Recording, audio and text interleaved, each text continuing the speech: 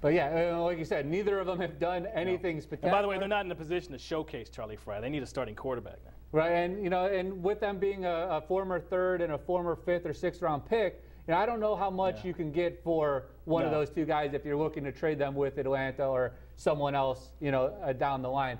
Riley is in Canton. Riley, you're on All Bets Are Off. How are you today? Hey, how are you? Good. Hey, good. This is Riley Martin. Yes, how are you?